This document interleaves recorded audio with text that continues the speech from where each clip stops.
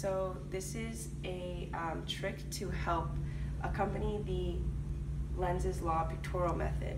And so what we're going to do is point our fingers in the direction that the before and after pictures tell us, but the change will be determined by how our hand has to change. So to start, we're going to put our fingers in the direction that the magnetic field points. And so in this case, it points out.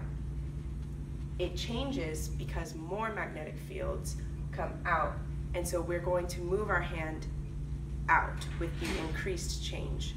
Now, to oppose that, we need to move our hand back, which is into the page. So we know that our to oppose should be into the page.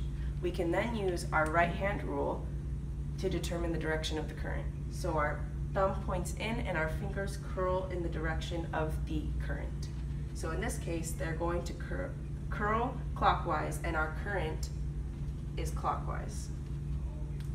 So this is another example. Sometimes it's tricky to see both O's and X's in a problem, but you'll see that this hand trick actually works for this case as well.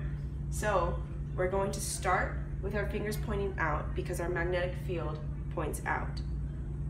Then we see in our after there's a magnetic field pointing in. So we move our hand back as if it's moving into the board.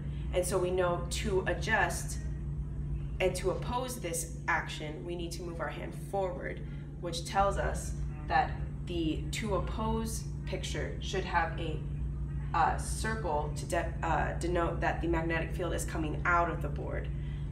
Then again, we can use our right hand rule to determine the direction of the current.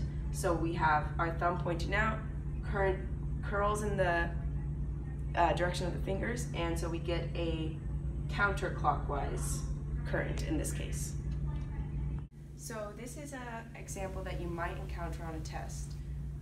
This is a setup where a current conducting rod slides on rails towards a resistor through a magnetic field.